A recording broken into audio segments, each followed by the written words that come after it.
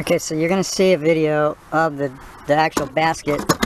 This is not the same basket, it's very similar. You can see this basket is toasted the bearing. We've got debris here, and we got a lot of slop here.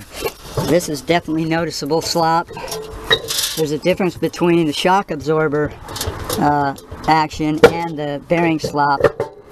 You can usually hear a noise when you hear the bearing slop. Anyway, we had a real devil of a time trying to get that nut off for that pulley. You have to pull that pulley, the back pulley, off in order to separate the two halves of this this tub, in order to slide the whole thing out to replace the bearing. And so the basket that I will show you here in a minute is a basket that is from a Frigidaire Affinity, and the nut was an Allen head nut, and we're going to replace it with a regular nut because the Allen head would not come off. Supposedly the Allen head was driven in with a machine robot, and apparently they didn't set the torque very correct, because it stripped out the Allen head screw, and so we had to drill it out, and you'll see how we did that.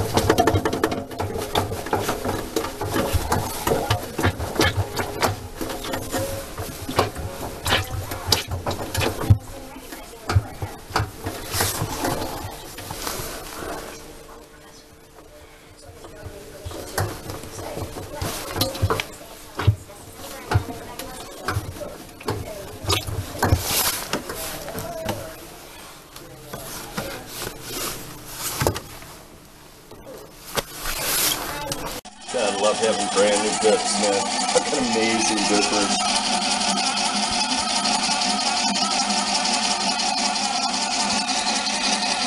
Of course, the whole trick is to go super fucking slow. Don't rush, ever.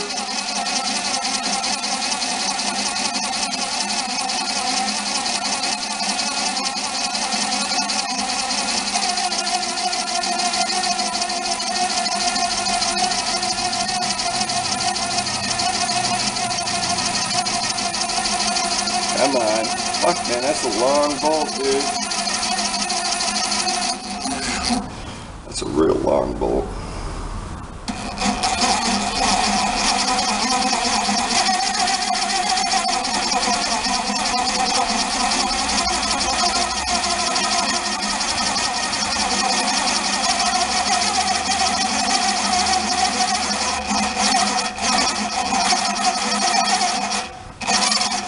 That's it.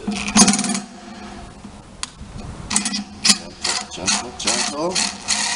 Oh, God.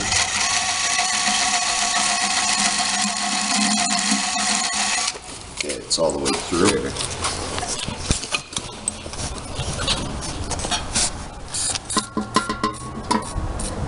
There we go. Good, good. Good, good, good.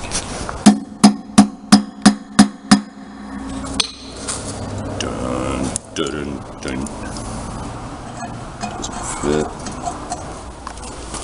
Now that thing, just warning, you know, supposedly when you take the pressure off the cap, then it's a lot easier, but that thing, I could not, it stripped out the Allen head when I, you know what I'm saying? So yeah. don't bust your... No. Oh, there it goes. Okay. Yeah, it was the heat and the deep creep, man. I knew that would do it. Once the deep creep went, I was like, yes! Because I got it to bubble. You see the rust right there? Watch. Right there. Yeah, I see. That's what was fucking holding it. It would not bubble there for like 5 minutes. I was heating it, and I was heating it all sides, and it just wouldn't bubble. And finally, I'm like, fuck. And I just started heating that side, and just kept doing it, kept doing it, kept doing it, and kept doing it, kept doing it. And sprayed it with deep creep, and it sat there in a puddle. And I just walked away. And when this cooled off, this shrank.